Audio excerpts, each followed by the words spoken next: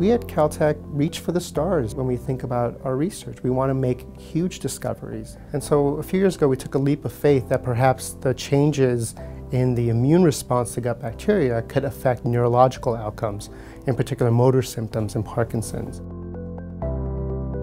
Parkinson's disease affects about 1 million people in the United States, and it's the second most common neurodegenerative disease behind Alzheimer's disease. Based on the fact that there appears to be environmental triggers for Parkinson's, we chose Parkinson's as a model to test gut-brain interactions.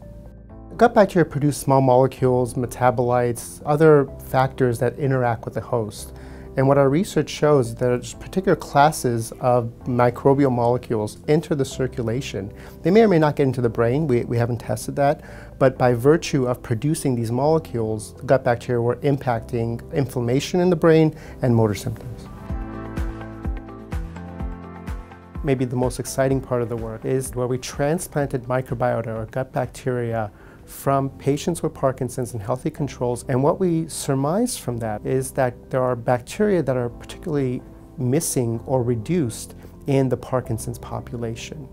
And I think this is a new paradigm in microbiology, that the absence of bacteria can be a risk factor for disease, as opposed to the way we conventionally think about bacteria as causing symptoms or causing illness. There are many protective or beneficial organisms.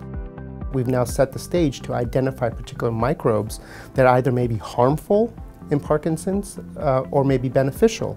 And if we can identify them, then we may someday develop a new treatment option for Parkinson's.